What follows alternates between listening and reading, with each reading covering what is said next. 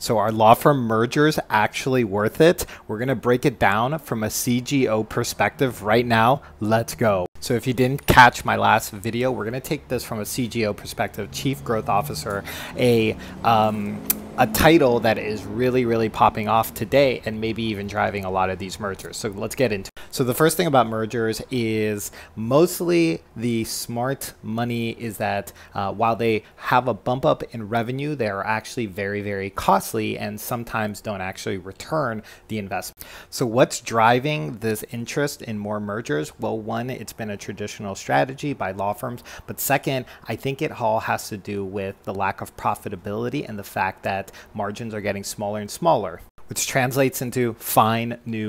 Now, the thing is, as a CGO, there's lots of different ways to find new work, upselling, expansion, new products. And that's why I'm really excited for CGOs to bring this new perspective into law firms.